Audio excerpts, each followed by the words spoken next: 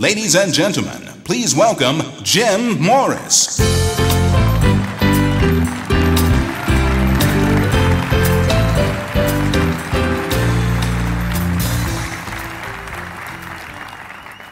Thank you.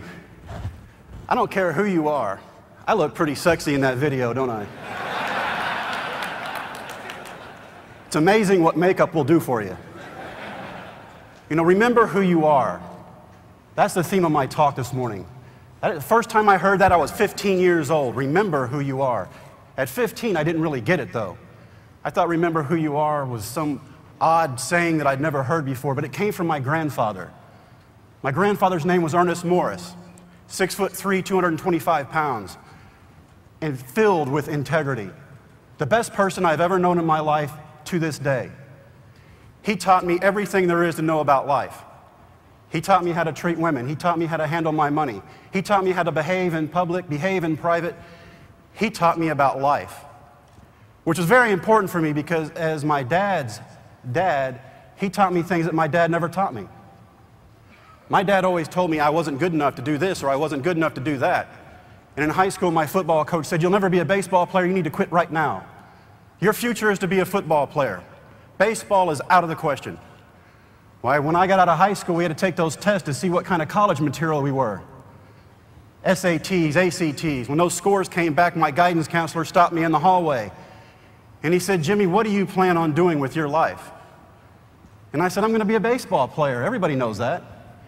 He said, "Man, I hope so, because you're too stupid to go to college." This was my high school counselor. He's supposed to help me mold my future. Well, he's not a high school counselor anymore. He works in a movie rental store. He's renting the movie about my life to other people.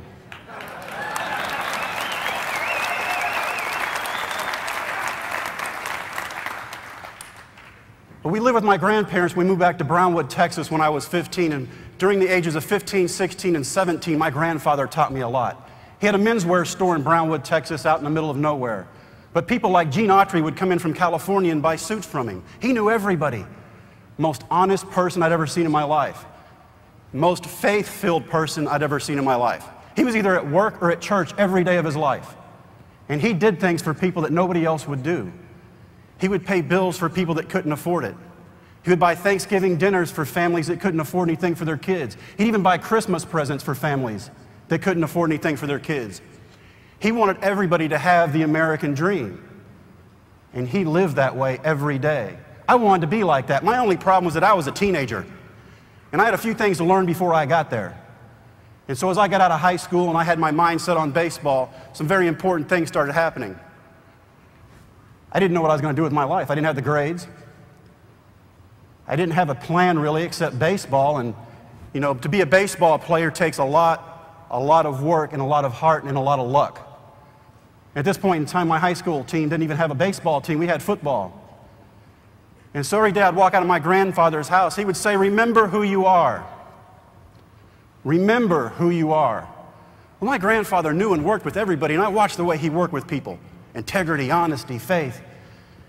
And so I thought remember who you are meant remember that you're my grandson, and if you embarrass me in any way, I will kill you. It took me until my 30s, and I had kids of my own, and I taught kids, and I was responsible for all these kids, to realize remember who you are is simple.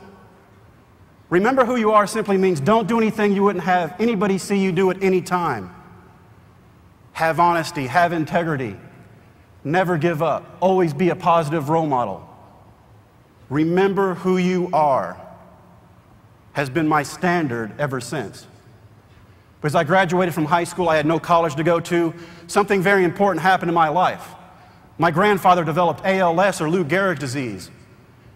Now, being 6'3", 225 pounds, I watched this powerful, powerful man shrivel up to less than 100 pounds, curled up in a fetal position in a hospital bed in less than 18 months. And I didn't understand this disease. It's a disease in which the nerves quit firing, so the muscles can't move. Eventually, you suffocate and die because your lungs will not move in and out. And I thought, how can somebody who does everything possible for everybody he's ever met in his life have something so devastating? He's never done anything but positive things for everybody. I didn't get it. I thought it wasn't fair. At this time, I was 18 and graduating. I watched my grandfather, and the last time he went to church, I carried him in. It was an amazing thing because he never complained about the disease one time. He didn't have to. He had an 18-year-old grandson ready to do that for him. But he never complained about the pain. He never complained about the loss of mobility. His faith carried him through. The last time I saw my grandfather alive was in the fall of 1982 in a hospital room. He and I were in the room by ourselves. He couldn't move, but he could still speak because he had oxygen. He could speak in raspy breaths.